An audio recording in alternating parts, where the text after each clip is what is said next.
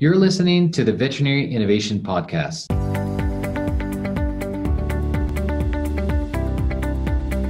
You're listening to the Veterinary Innovation Podcast. My name is Shawn Wilkie, and along with my awesome co-host, we interview the innovators in this space every week.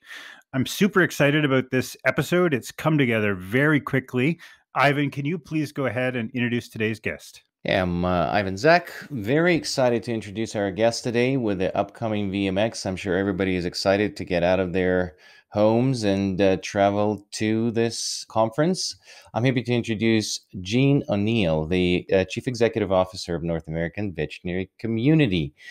Jean is currently the CEO, but he started at the NAVC as the CFO. And then recently, in a couple of years, he went up and he did some transformational changes in the organization that helped to live and flourish through this COVID time. So, Jean, welcome to the show. Why don't you tell us a couple of words about what happened in the last couple of years? Good morning, guys. How's everybody doing today? Awesome. Great. Yeah. So thanks for the invite, and thanks for allowing me to tell our story here at NAVC. So, like you said, I came in as the CFO about seven or 8 years ago, and I'm telling you that when I came in, one of the first things I noticed that NAVC was what they were noted for. And what they're still noted for is their conference, largest veterinary educational conference in the world. At the time, that was pretty much the only product that NAVC was promoting. And, as a CFO, I, had a lot of sleepless nights with all our eggs in one basket. What happens when something were to happen? What's our plan B, to sustain the organization the rest of the year? So over the next 5 or 6 years, we expanded our portfolio to even out that revenue stream. So we built the industry's largest publication division, and we also introduced some online learning opportunities to our Vetfolio product that allowed us to continue on our revenue stream throughout the year. So we weren't just waiting for that one event to bring in all the funds that we needed to sustain the organization. So, things like that, but underline when you peel back the onion on some of those products is where you really get into the substance of what NAVC is all about. That's awesome. That's what happens when the CFO takes the control. Maybe that's what you should do in your company. I know that he's a little more reliable than you are. You need to get a CFO. Yeah, I do need to get a CFO. So, Jean, there's multiple vectors right now, multiple revenue streams.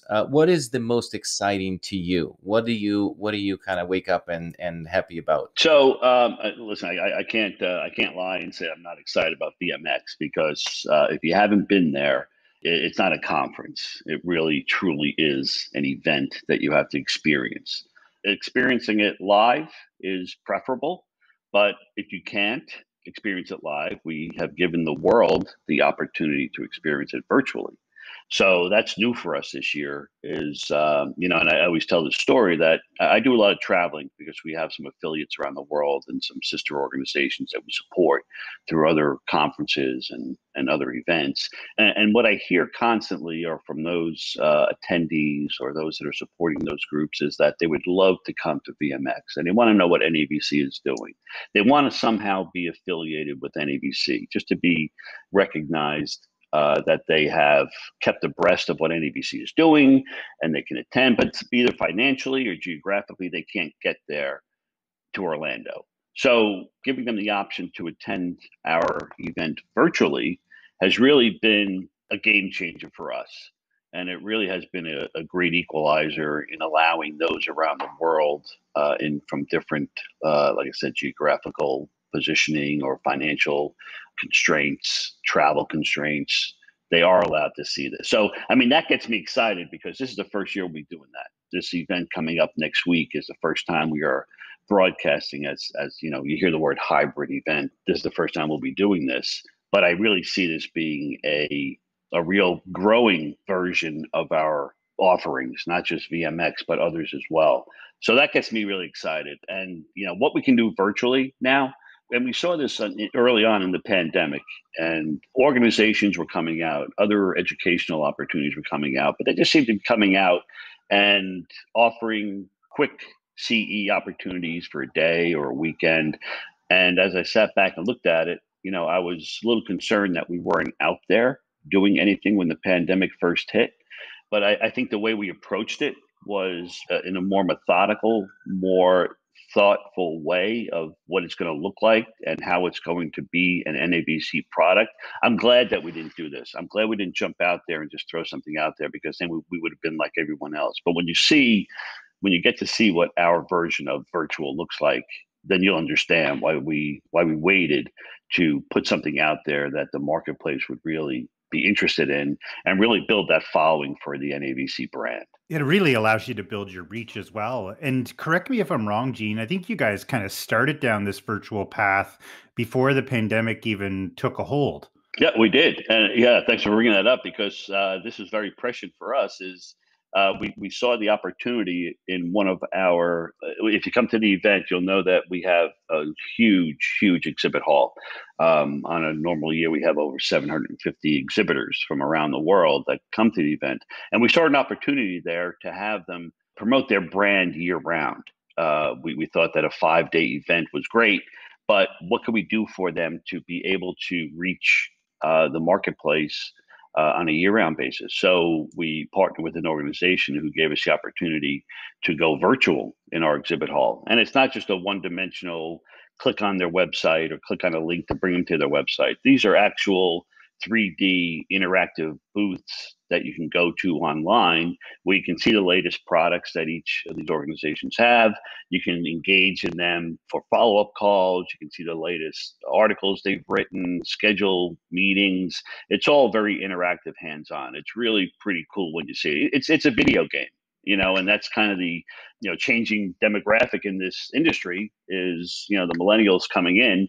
What are they familiar with? Well, they're familiar with videos and video games. And this is what we're trying to do, gamify it somehow. So it's really something that we rolled this out in January of 2020. And as you all know, right after our conference was when, the pandemic seemed to reach globally and shut things down. So we were already ahead of the wave in that, which gave us a big advantage going into the summer months and the rest of 2020. That's amazing. And, that just raises the question that if you were so prepared for pandemic and it was not a response to pandemic, did you cause the pandemic for this to work? But we can just ignore him, Gene. So one thing that we're really excited about is the startup circle at VMX. This is because our show is very much about entrepreneurs and innovators. This is actually almost 100, or the next one is the 100th episode, and we had all these entrepreneurs. Every week we interview someone. What is the startup circle? How to participate in this, and what does it look like in 2021? So what the Startup Circle is, and we started this about 4 years ago, I guess, and we give those up and coming organizations, businesses to showcase their product to the marketplace. So it really is, it's a mini version or our version of Shark Tank, if you will. So we give everybody an opportunity based on certain criteria on how it would be presented. And we've had things, and these are things that are either directly to the attendee, or they're a B2B product or a B2C. So they're all different types of products that are coming out. We've had everything from healthcare for pets, pet insurance. We've had some software releases. We've had some subscriptions for monthly services, diagnostic equipment. I mean, it's everything that you can think of that is bringing a value to the veterinary community. I've always said and like to think that, even myself, when I do things repetitively and say there's got to be a better way, necessity is the mother of invention. And I can see this in all of these products that come out that, somebody's been working with something for a long time and they said, there's got to be a better way to do this. And that's what these organizations are doing. So we give them that forum to allow them to talk about what they've done and, give them the opportunity to get it out to market. That's awesome. And, your version is nicer. I usually say that innovation comes from frustration because you're frustrated doing something. Necessity is a nicer way to put it. Yeah. So the other thing is that probably listeners, because we're going to release it right before and everybody's traveling there, it would be probably worthwhile just to talk a little bit about the event itself because of the pandemic. Is there anything that visitors needs to know prior to going there? Are there any restrictions or anything like that? Okay. Yeah, I'd be happy to, because this is something that we committed to last year when we were planning for this event. We were even planning on having this event in January, which was a little risky for us, but we were still ready to go. Even at the height of the pandemic at that time, we were still ready because our partners, the hotels and the convention center where we're holding it, were well equipped and well prepared, and they still are. And so for your listeners, what I would say, if you plan on coming to Orlando for this event, I want you to know that you should feel as safe as any other year you've been here because of the precautions that we've taken. And this isn't just the NAVC. This is the convention center where the event is being held. This is in the host hotels where you'll be staying. So I would say if you're ready to come here, the one thing is don't forget to pack your mask, because the mask mandate is still in effect. Florida, Orlando specifically, is the largest tourist destination in the world, and these people know how to do it, and they do it right. So, theme parks have taken precautions all along, and they've just recently relaxed their mask mandate. We, however, want to take that just another step to say, from the very onset of this journey we had for planning this event, we committed to those attendees that we were going to take some precautions, and mandating a mask, and social distancing, and sanitization stations were all in that promise to the attendees. So we're going to continue that promise. So when you're in the session rooms, we're going to require social distancing. When you're walking through the concourse or anywhere in the convention center or anywhere inside, a mask is required. Our outdoor events, which we will have, which is great. We're going to have some outdoor entertainment. It's going to be a mixed. So when you're walking around, we're going to require a mask. But once you're seated and situated, feel free to take your mask off. But be prepared, because what you read in the news about everything that's going on, the CD regulations and how they're changing. I just want to let everybody know that we're still going forward with our safety precautions as a commitment to those that are attending. And Gene, what's the event going to look like? I'm sure a ton of the listeners are like, they've been to VMX before, they're familiar with the event. And like you said, it's the biggest trade show in the world. People come from all over the planet to go to this show every year for 20 years or longer. Right. What's going to be different this year? Like how many people are you expecting? Just kind of give our listeners to a feel, because I'm sure there's some people that are going to be listening to this podcast tomorrow, and they're going to be like, you know what, maybe I'll go. So what's it going to look like? Like everything else, we didn't want a good crisis go to waste. So we're trying to figure out what we can do. And I think coming out of this, we're looking at coming up with a more intimate setting for those that are attending. So if you've attended in the past and you were overwhelmed by the magnitude of the crowds that you would see on the concourse or in the session rooms, or maybe even being shut out of some session rooms because they were so popular that we had to go to an overflow situation. This year, it won't be as crowded just due to the circumstances. It won't be as crowded from an attendee standpoint and from an exhibitor standpoint, but it's given us the idea that a smaller event could be in the future for NAVC. And it could be, something that complements the VMX experience. So the crowds won't be as big. Exhibit hall will be still a large exhibit hall, but we won't have some of the organizations there due to travel restrictions, which, everyone is still undergoing some of those and still being controlled by some of those. But it will be, from the event itself, the same quality content that you've gotten in the past, the same global speakers that we bring in, the well-known names are coming in. I think it'll be a more enjoyable experience for those maybe who have been used to shoulder to shoulder with some of your attendees in session rooms, but this is a more intimate experience that you'll have for VMX. That's awesome. And I love that. I wrote it down. Good crisis go to waste. I really like that. We're going to use that. Shawn used pandemic pretty well with all the government grants and everything else that happened for his startup. So unfortunately, we are locked in Canada, some of us, in the province where I'm at. I can't go. I've been to VMX, I think, last 10 years in a row, and I can't go because The returning is difficult. Going not, especially because we have a rumor in Canada that Florida just doesn't have pandemic. It's like an isolated state in the States. But coming back is a difficulty. So hopefully I can catch up with some of these things virtually. I wanted to ask you about VIS. What is that initiative about? Because not everybody, I've been there every time. I've been a speaker there.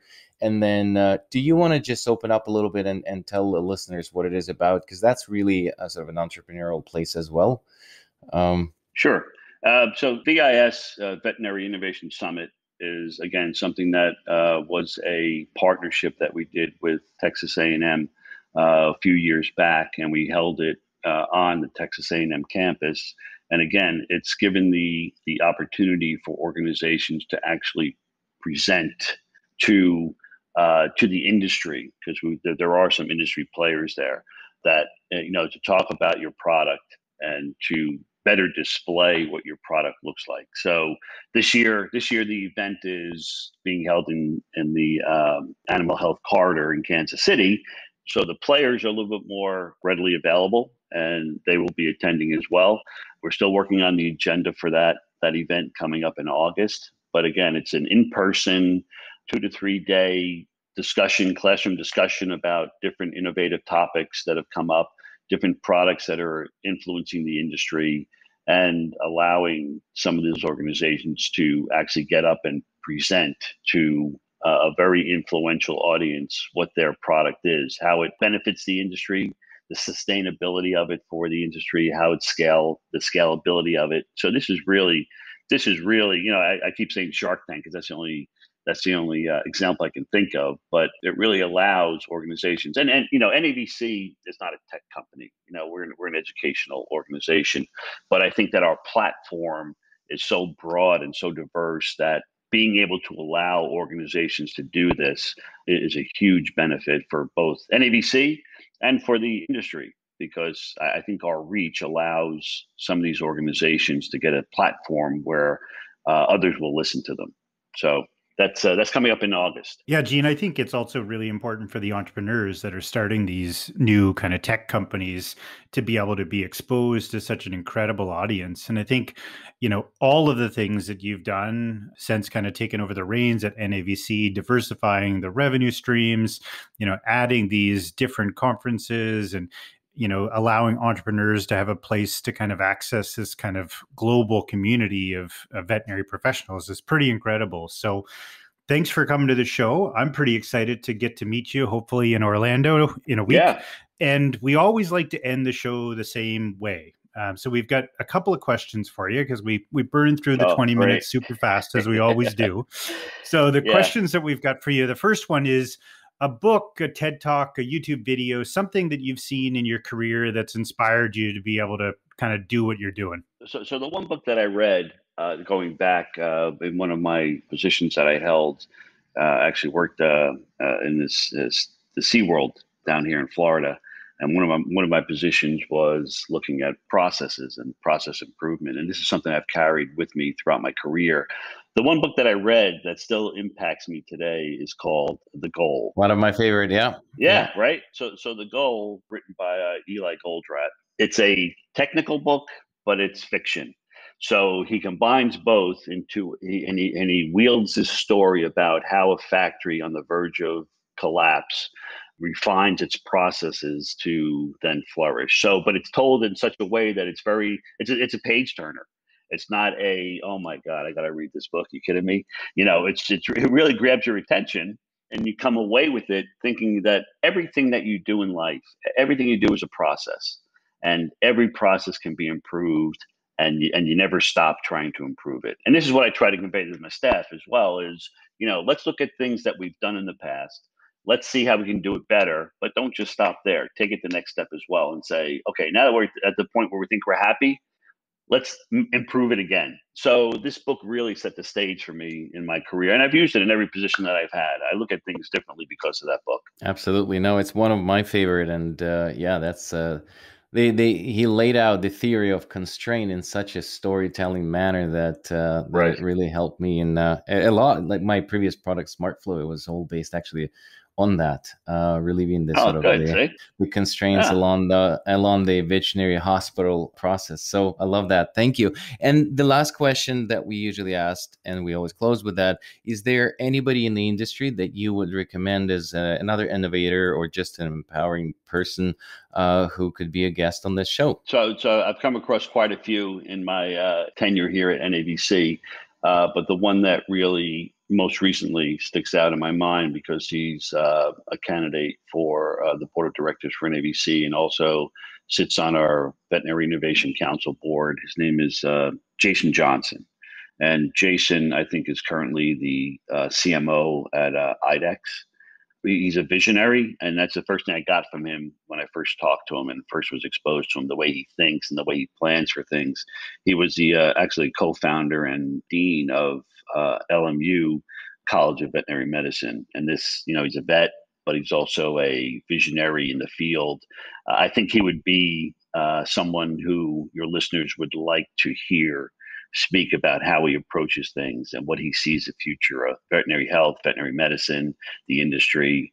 I think he would be a great guest on your show. Thank you so much for listening to the Veterinary Innovation Podcast. If you want to hear about our new episodes, please follow us on any social media channel. Also, you can check out our website at veterinaryinnovationpodcast.com. See you next week.